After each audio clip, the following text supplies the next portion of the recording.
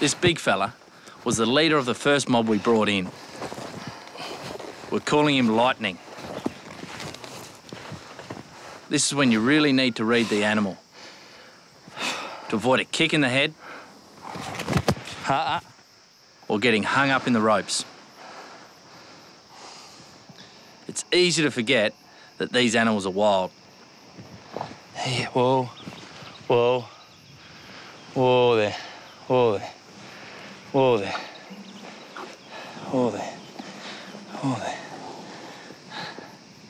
So this was the main buck, the stallion, in one of the mobs that we brought in. Definitely is the proud one of all the horses and the hardest to break in. But he's quiet now and he's learning to trust us. From here, we want to get a saddle on him and try and ride him. Off him now. You're right, mate. You're mate. Clancy will work with him now, while I start breaking in the next one. Come on, because we've got so many horses to get through in a short period of time, we're sort of bringing them through. One person's leading them and just getting a holder on, and once they get into here, we're putting a saddle on them. Come on, settle down.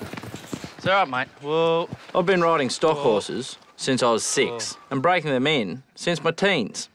At this stage, my job is giving them the first ride.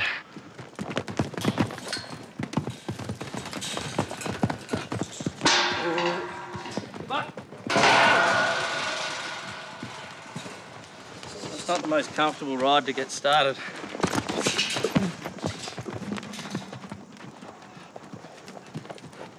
Yeah, I'd like to give it a go, but you can see it'll be pretty dangerous pretty quickly.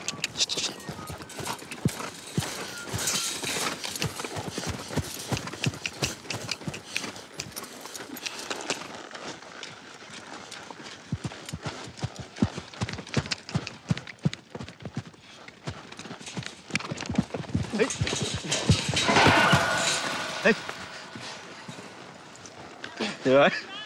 It's okay, Nash. We better get back on and try again.